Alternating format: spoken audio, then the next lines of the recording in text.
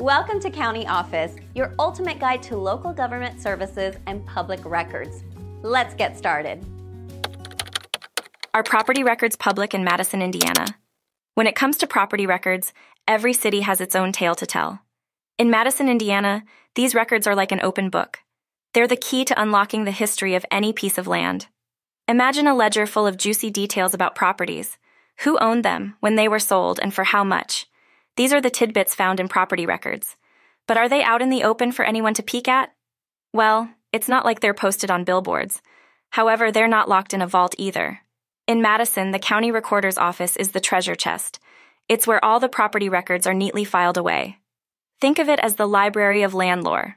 You don't need a secret handshake to get in. These records are public, meaning you, me, and your nosy neighbor can look at them. Why so open, you ask? Transparency is key in real estate dealings. It keeps everyone honest and informed. Plus, it's good for business.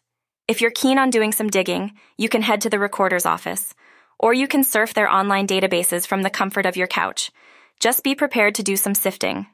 Like a detective, you'll comb through deeds, mortgages, and liens. It's all part of the property record adventure. Don't forget, while these records are public, respect for privacy is still a thing. Personal details are kept under wraps, just the property facts are laid out. So there you have it. The story of property records in Madison, Indiana. Open to the public and ripe for exploration. Go on, be your own property historian.